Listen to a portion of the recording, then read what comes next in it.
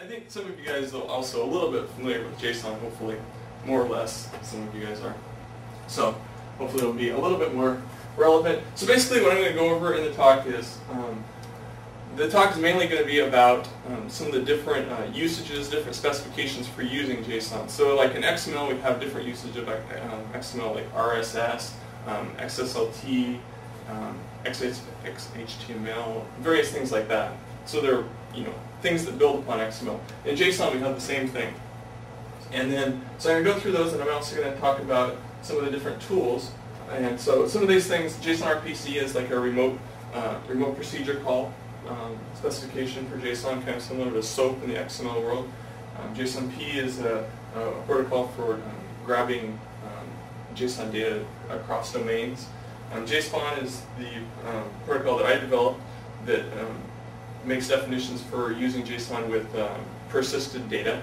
And so this talk is going to be mainly focused around some of the stuff that I've worked on, obviously, because it's the stuff that I know the most about. It's all about you, Chris. And it's all about me, really, in the end. So it's going to be a lot about how to interact with persistent data with using JSON. And then JSON-T is a transformation protocol, so it's kind of analogous to XSLT. JSON-R is a protocol for defining validity of data, making a contract about validity of data, kind of like what you do with DTDs or XML schemas. Yeah. And so, some of these are some tools that I've developed to work with these different protocols of JSON, and I'll get into those in the talk. So, just a little introduction. This isn't intended to be like JSON tutorial. I'm kind of assuming a little bit of background in JSON with those that are observing this talk.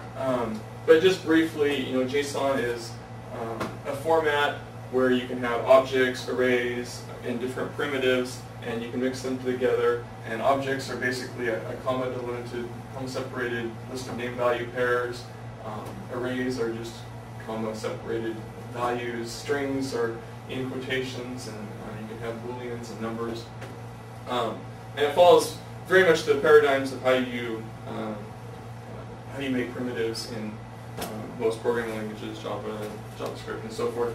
And so it's very easy to read, and it's actually was built from the object initialization syntax in JavaScript. So it's actually built for defining data structures, object-oriented data structures, and so it's very well equipped for that.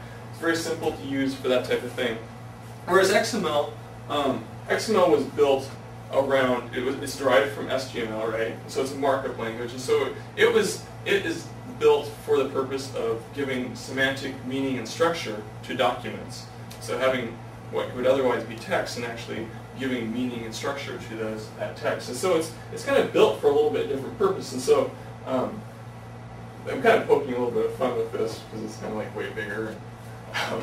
But anyway, it does take more space to define things with XML. And when you're actually trying to define data that's in the shape of like object-oriented data, it is a little bit more difficult. There's more things that you have to agree on about like how you're going to do certain object types and various things. But XML, on the other hand, is much more well-equipped for doing the things that it was designed for. And there's also just tons of legacy uses of XML that we can't just go away from, obviously.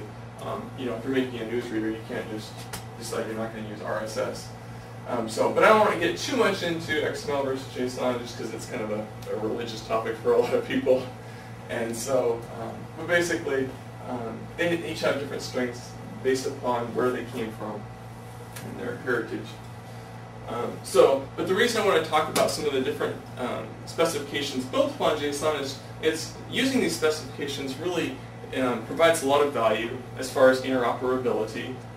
Using these different specifications to solve your problems means you can use existing tool sets and you can work with other consumers and suppliers of the data that implement these same specifications. So there's a lot of value in using these existing formats. And it's not like a slam on JSON. JSON has a lot of flexibility. It just doesn't define how to do remote method calls or whatever you're working with. But using these allows us to be able to interoperate without building a whole new custom design. And so, once again, they're analogous to a lot of the things that have been built in the XML world. So I'm going to briefly go through some of these. I'm not going to spend a whole lot of time. It's kind of just a brief look at some of these, each of these different things for this first half. JSON-T, once again, is a transformation protocol, and basically what you can do is take something like this, where you have a data structure. This data structure has a link and has two properties, the URI and a title. And what we can do is take this transformation and transform this data structure into an HTML href. And so it's kind of similar to what you would do with XSLT to convert a data structure into, often you're converting it into HTML. That's usually one of the main uses of it. And so that's what JSON-T does. One of the things that's kind of cool about it is I was looking at the implementation of it, and it's like 2 kilobytes to implement it in JavaScript. And it's like pretty powerful. Like, you can do things where you're having iterators that iterate through arrays. You can have different levels of property dereferencing, and it can be implemented 2 kilobytes of JavaScript. It's pretty cool.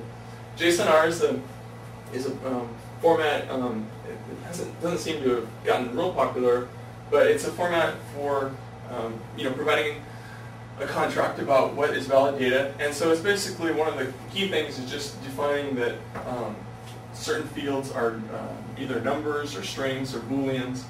In this case, one of the ways that it works is we can say, by providing a number, we can say that the property field should always be a number, and the number is the maximum value for it. And then for strings, the value that you provide is a regular expression that validates the string. And so in this case, and one of the main use cases of this is for validating forms. So let's say we had a form with these 5 fields. The JSON-R can be applied and say, the name has to be 1 character or more. This value has to be a boolean, and mail to value has to match this regular expression, and the age has to be less than 125. And then they also use null to indicate that it can be any value. Anything is acceptable. JSON-RPC is a popular approach for doing remote procedure calls. It's very, very simple.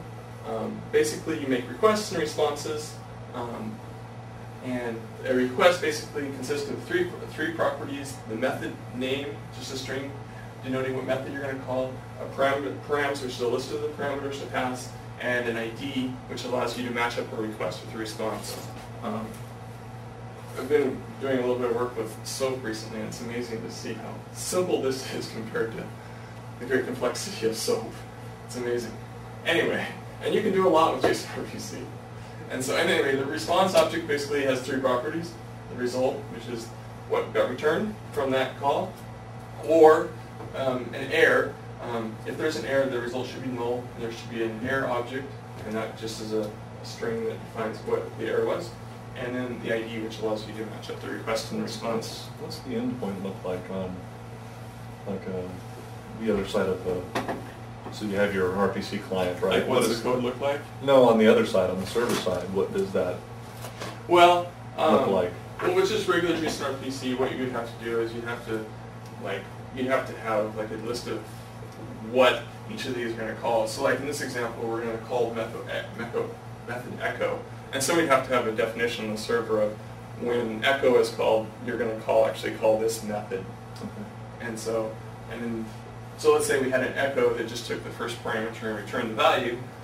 So in this situation, a client might send this request to the server, and method echo params hello JSON or RPC ID of 1, and then the server would execute that method, and then it could return this result.